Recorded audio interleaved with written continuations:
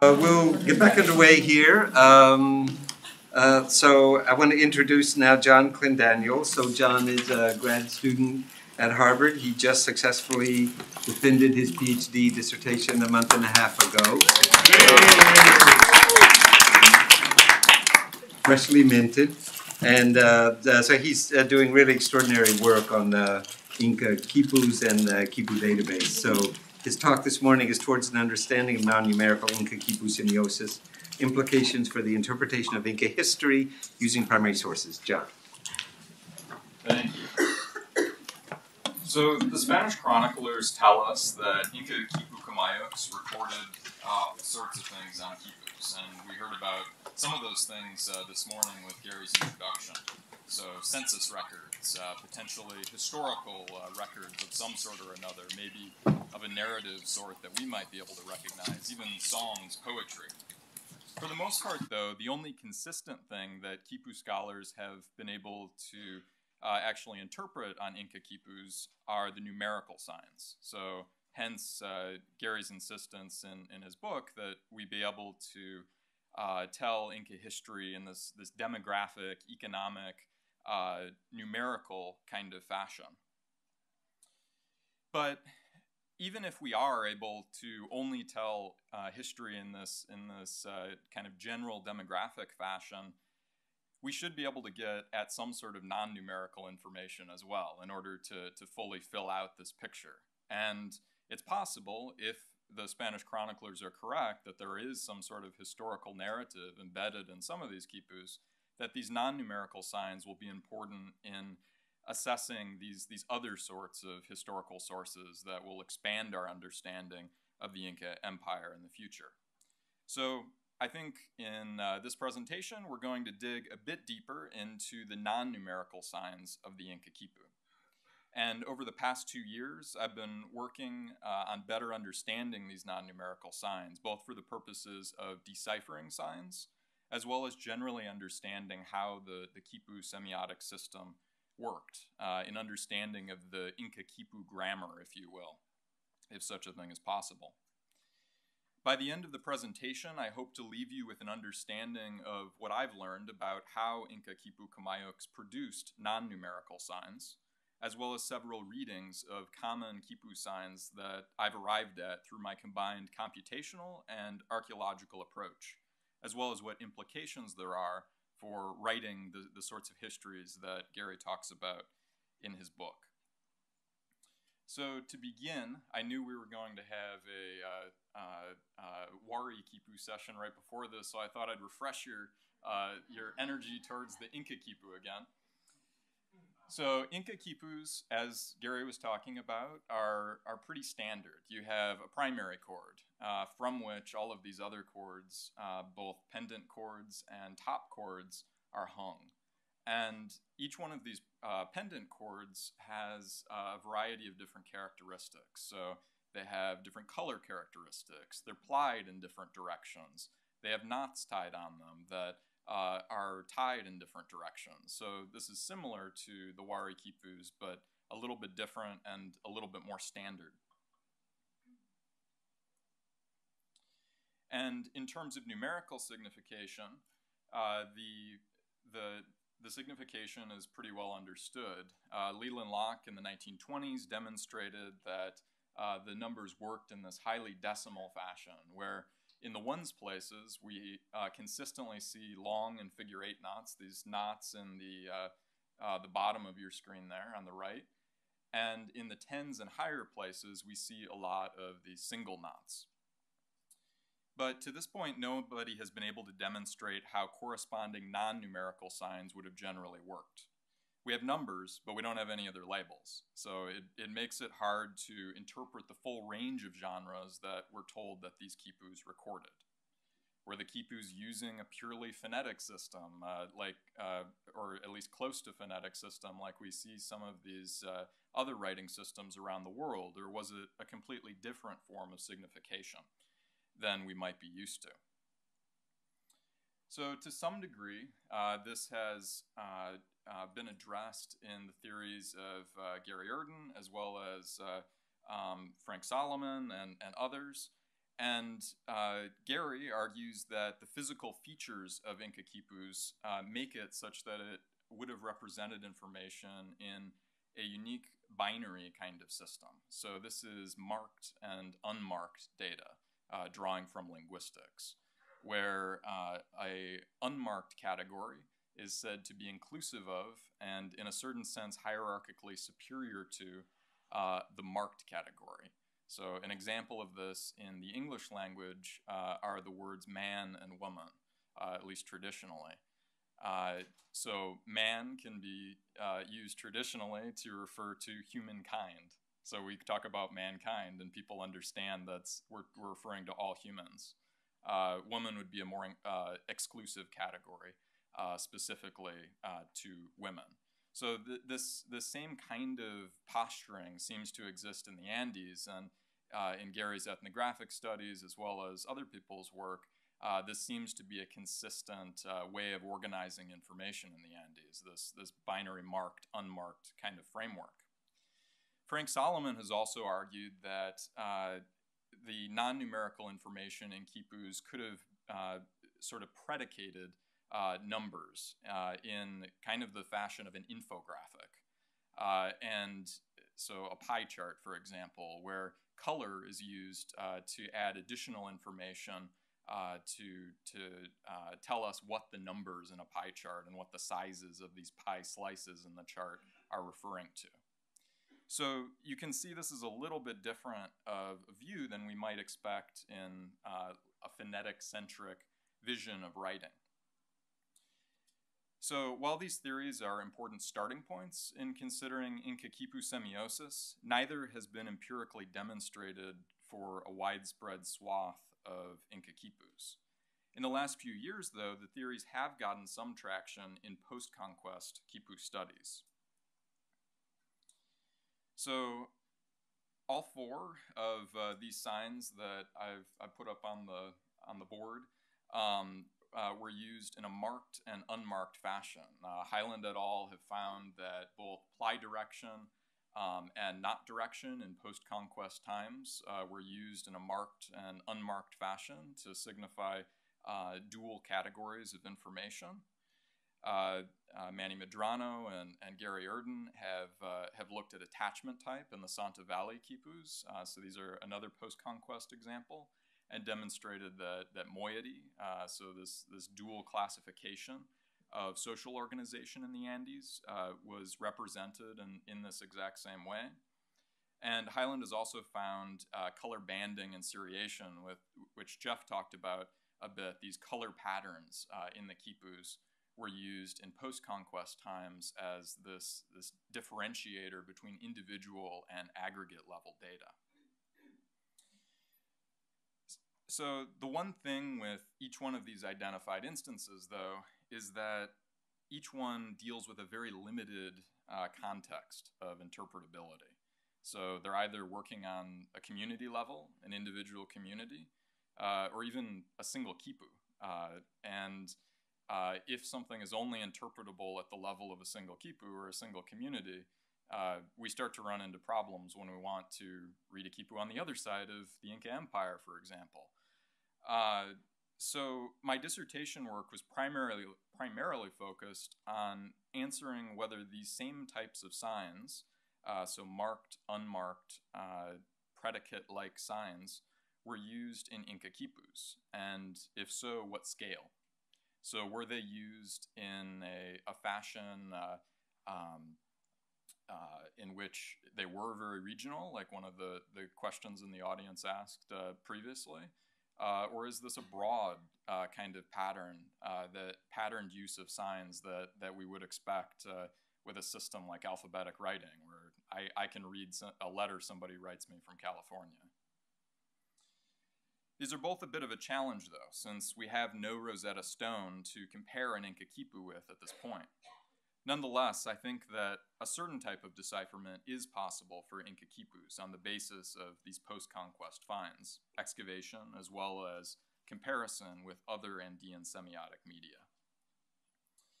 So what this practically means is that I, as a computational archaeologist, I spend a lot of my time with these windows open on my computer.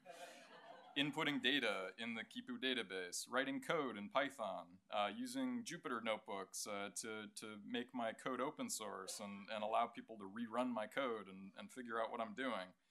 And the quipu database, as Gary's mentioned, now contains data on over 1,000 Inka quipus from across the Inka Empire. So I look through the quipu database for regular patterns, patterned use of signs in the quipus, whereby the post-conquest sign vehicles were also used by the Inka in ways that are consistent with the marked and the unmarked signs that I've been talking about so far. So basically what I've done over the past couple of years is probabilistic programming, trying to figure out the probability that a particular semiotic model explains the quipu sign vehicles that we actually encounter. If so, we can decipher and interpret individual Inka quipus using the insights we draw from this probabilistic programming. So what I'll share with you today are 3 of my results from case studies, and we'll look at color pattern signs. We'll look at a combination of archaeological excavation at the site of Inkawasi and computation to interpret the logic of chord color signs. And then finally, we'll look at the semantics of knot direction, building on the great treatment Jeff gave us with the Wari quipus. So let's figure out if the non-numerical signs did in fact work in the same way that Urton and Solomon would argue.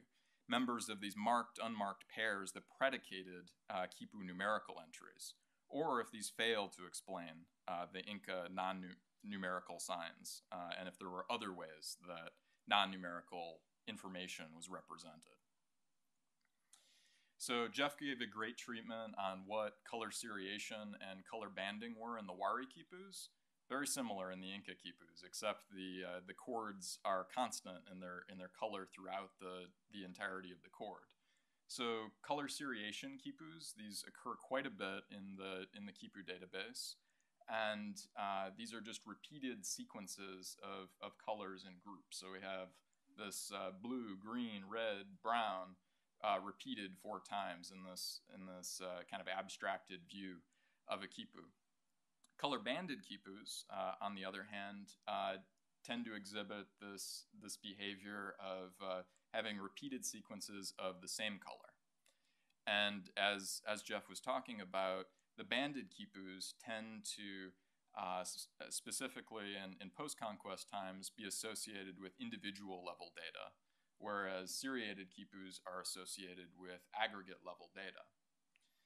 And when I look at these quipus in the quipu database, so these are Inka quipus, we see a very similar pattern to what we would expect from these post-conquest quipus. So I performed a simple logistic regression and looked at the probability that a quipu is seriated versus banded based on the largest number on the quipu. So basically, this is just a proxy for how big of numbers are recorded on a quipu. The idea being that big numbers would be on quipus that record big information, aggregate information, and small numbers would be on quipus that perform small-scale operations.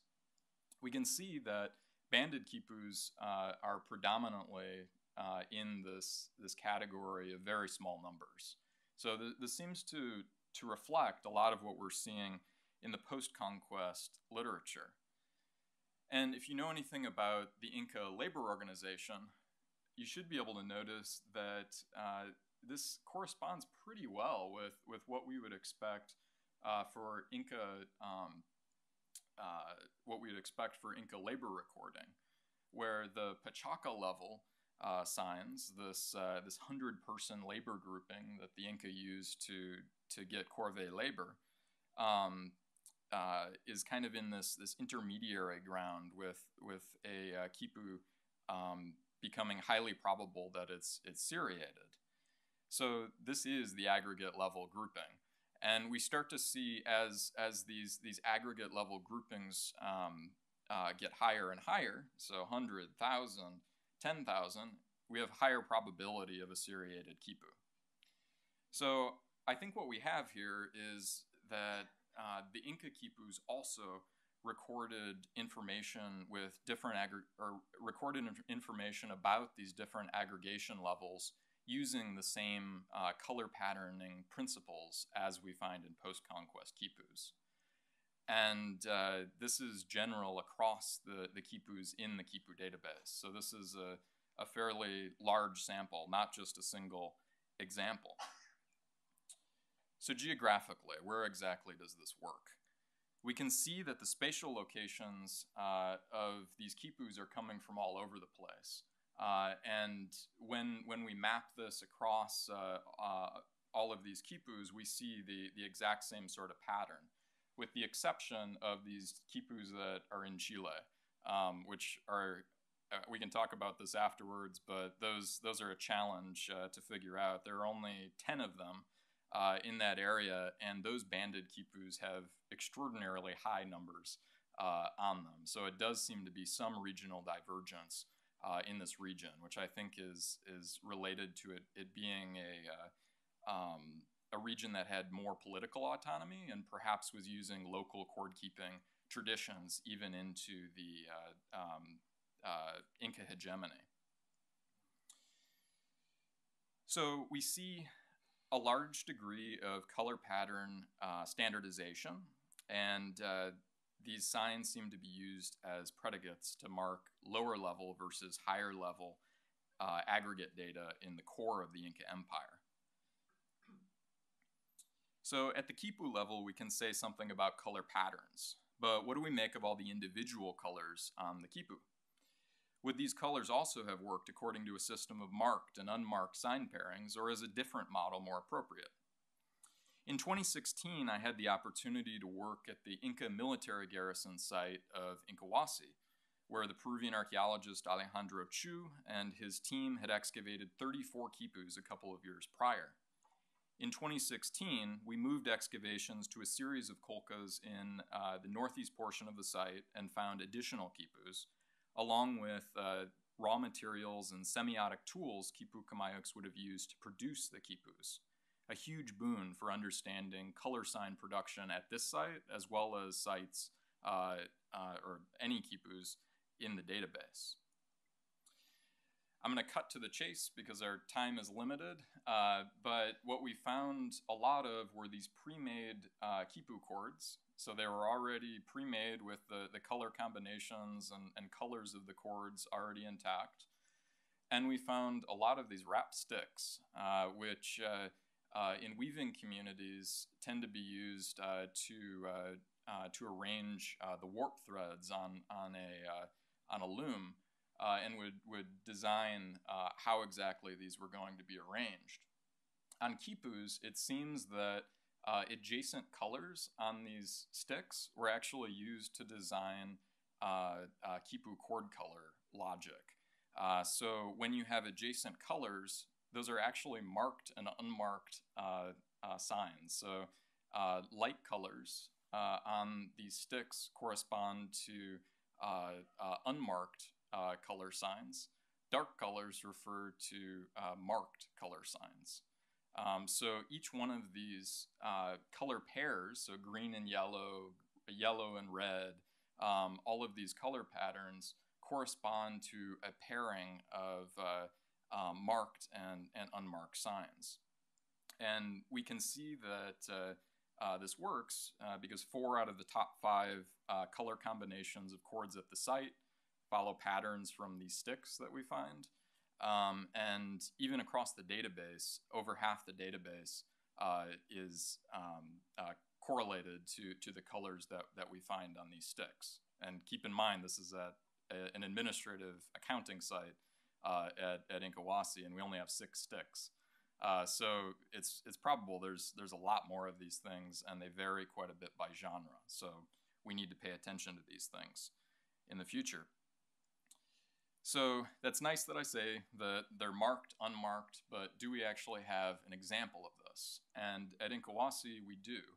We see that arithmetic operations were actually represented in this marked and unmarked fashion, where addition takes on the unmarked category. You can see here that's represented by a white cord. subtraction takes on the marked category, which is represented by a darker chord. And the result of addition and subtraction is light and dark brought together. So there's this relationship between light and dark and this marked and unmarked that allows the Inka Khipu Kamayuks to convey this information. So we have 90 plus 90 minus 15 equals 75. And we see this in a number of different situations at Inkawasi. We also see some other khipus that have the shades shifted over slightly. So instead of using white as the light color, they use amber brown, which was previously subtraction. Let's go back. So subtraction was signified with amber brown in this one. Addition is signified with amber brown in this one. Subtraction with medium brown. And equality with the same combination of amber brown and medium brown.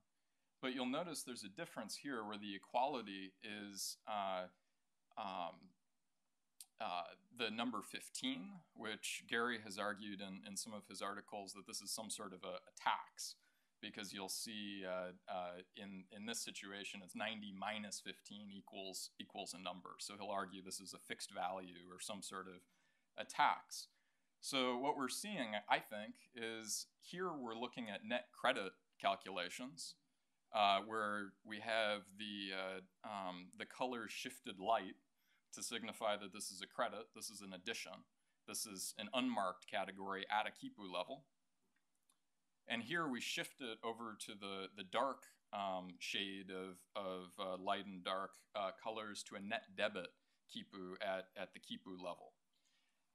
So we're looking both at individual chord level signs as well as broad color level signs with these arithmetic operations. So you can imagine if we can represent arithmetic actions in this way, we could also theoretically represent other actions this way as well. So Gary has talked about in some of his articles on narrative khipus in the past how we have transcriptions of khipus saying that, for example, there are two verbs in a row, like somebody took and then they protected, somebody did this and then they did that. These kinds of operations could easily be represented using this logic of colors, just by either combining colors on chords or using colors in sequences with these numerical values. Let me quickly talk about one other instance that I've been looking at, which is knot direction. Knot direction for the Inka, you can either tie knots in one of two directions, an S or a Z direction. Unlike with the Wari khipus that Jeff was showing, though, they seem to be distinct based on where they occur on the chord. So single knots, which are tied higher up on a chord than figure eight and long knots, are almost universally tied in the Z direction. So higher knots tied in the Z direction. The long and figure eight knots have a much higher probability of being tied in the S direction. And if we look at instances where they're tied on the chord at the same time, so single knot tied on the same chord as a figure eight knot, single knot tied on the same chord as a long knot, more often than not, no pun intended, sorry, couldn't help myself, the single knots are tied in the Z direction in contrast to a long knot or figure eight knot tied in the S direction. So I think this is relevant for thinking about how exactly this relationship worked. And there's one theory for this might be that the knots are recording different numbers, but given the fact that this is a pattern that occurs not just in Inkawasi, but across the database, and only about 10% of khipu chords follow a non-Lockean decimal-based format, I find this very unlikely. what I think is actually going on, or at least I suspect, is that this is something to do with Quechua numeration, where compound numbers are written in a marked and unmarked kind of fashion, where you have like the number 13 is written with 10 as an unmarked category in relation to 3, which is a marked category. So 10, possessor of 3. Single knot, 10, possessor of long knot, 3. So we have Z knots then representing an unmarked category, and these are higher decimal positions in relation to marked categories, which are below them. So at a broad level, the relationships between these signs, I think, are also really important in thinking about what we can do with these in terms of interpreting non-numerical signs for historical purposes. And the most important things I want you to get out of this are that, first of all, we have, at a broad level, contextual information that we can say about an entire khipu. So these are khipu level signs with color patterns, potentially the primary chord, that will tell us something about the khipu as a whole. So in the case of the Inkawasi khipus, we know they're net credit or net debit, and that influences the reading of all the other data on the chord or on the khipu. We also seem to have some level of sequence involved in here. So there's some level of temporality or whatever you want to call that, where there are sequences of operations that are done in order. And here in this abstracted version, I don't show some of the really complicated ones, but there are like plus, plus, minus, plus, equals. And in those kinds of situations, there's a certain temporality that's required in order to read these. So if we're looking at actions, if these are actions like took and fought and protected and all of those kinds of things, we can write all of that narrative information using colors and chord position. And I think that's going to be an important next step for looking at these quipus. So in the case of labor quipus, we also have context, which is provided in the sense that this is a banded quipu, so therefore it's individual labor contributions. And then we can then read each one of the chords according to the principles that we've talked about. And the task and individual are speculative based on Highland. So I think the important takeaways here are that non-numerical Inka quipu signs were members of conventionalized marked and unmarked sign pairs. And I've demonstrated that in a couple of key locations along the quipus. We also see that these non-numerical signs were related hierarchically to one another throughout the quipu. So we have quipu level signs, we have chord level signs, and we have knot level signs. So whenever we think about any level of the quipu, we should think about the hierarchical levels as well that will inform the reading of the lower ones. And these relationships, as I said, carried contextual as well as temporal information that would inform how a quipu is read. So I think there's a lot of potential here to be able to move beyond just looking at numerical demographic kinds of information and potentially into different classes of historical documents in the future, if it so existed. So, thank you.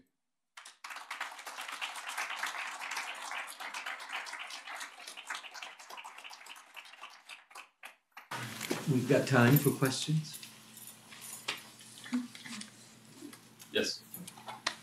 It's a question I usually ask Gary, but he never answers. But maybe I shouldn't, but well, as you know, there's 4 projects in the Cañete Valley alone, the site of the Inkawasi, that are dealing with various aspects of Inka archaeology, and I always have a hard time figuring out what kinds of testable hypotheses I can come up with and look at. And it's a really hard question, so I'm asking you as sort of the expert here, what kinds of things, how can we take some of this and implement it archaeologically, both to give you feedback and ourselves feedback and additional information on the work that we're doing? Well, I can give you other quipus found in the Cañete Valley, some testable hypotheses for those quipus to think about how they're related to these. Just in terms of the numerical values, I'd be very interested if there are any relations to the fixed values that Gary has talked about in these smaller quipus that were found in another area of the valley. And then also in terms of the, like if you add them up, do they equal any of these summary statistic kinds of values that we find on these quipus? So the vast majority of the chords on the Inkawasi quipus, we still can't figure out. They're crazy colors and they're doing all sorts of things. And I would love to be able to match some of those numbers with something else in the valley that would allow us to actually make sense of these. I would just wonder too, so you've been excavating in a site higher up the Cañete Valley, in a site that's smaller than Inkawasi. Right. Presumably Inkawasi was a center, was an accounting center.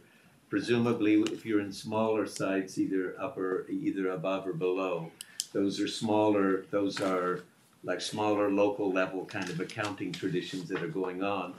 If what Jon says is correct, that when you have like local level accounting going on, they ought to be primarily banded quipus rather than seriated quipus.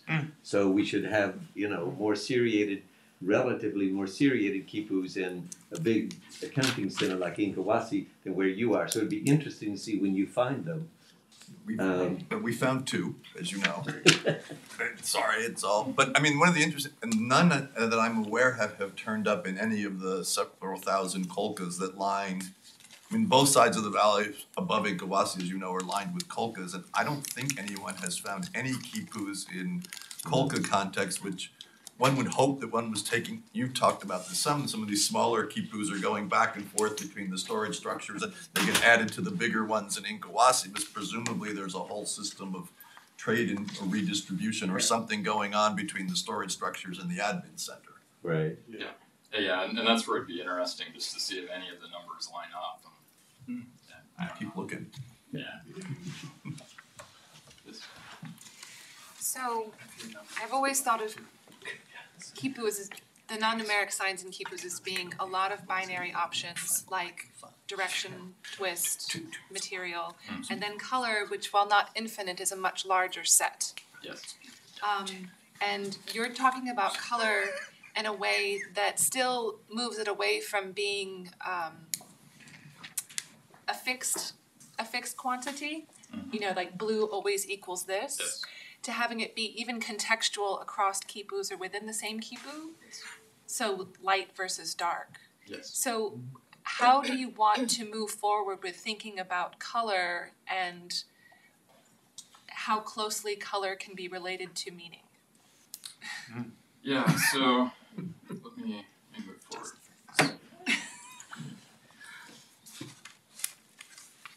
So one of the things that I did in my dissertation was to try to figure out how you can basically what you can do with these color combination chords. So there are a ton of different types of color combination chords, and what's most interesting to me, I think, is how you relate the colors together in a meaningful way. Because as you're saying, yes, they're relational entities. So I think at least at this point where we don't have a clear idea of which colors would have been related to one another and how they would have been related to one another in terms of producing meaningful entities. The key is to examine these color combination chords in context so that we can begin to divide them kind of into their light and dark components. So what I've been looking at is to what degree we can think about like modeled chords, which are these like randomly interspersed colored chords versus barber pole chords, which are a different kind of interspersion. And it seems just from a frequency level, if we're thinking about unmarked signs as being more inclusive, they would be more frequent. It seems like modeled chords are much more prevalent, and they're much more unmarked, higher ranked than our barber pole and many of these other ones. So I think really the key to understanding the meaning of any of the light-dark dichotomies is to examine these color combination chords and see if we can find any pattern, both in the usage of them in relation to one another, modeled the barber pole, as well as just like what kinds of numbers are on these things. Is there any sort of relationship we can find with other chords on a khipu? Just really digging into them and trying to figure that out. And another route that I think we can go about getting more into the meanings of these colors is to look at other Andean media. So to look at textiles, to look at ceramics, to look at many of these other archaeological and ethnographic media that could potentially tell us more about what these might have mean to specific people at specific times, and then we can test that. I don't know, do we have more time? Maybe one more. Hi. And when you have multiple colored chords, are you talking about the splicing of chords? Yeah. Like if you have a khipu with secondary chords, and you're having, you know, a section of chord that's actually spliced on a chord of a different color. Is that what you're? Yeah. So some of the chords will like change halfway through. Jerry calls that segmented, and by the way, I just found that myself. So at least at one point you referred to it as segmented, and I liked that term. Yeah, so segmented chords would be these ones with a dash in them. And the ones that are modeled and barber pole are ones that are applied together.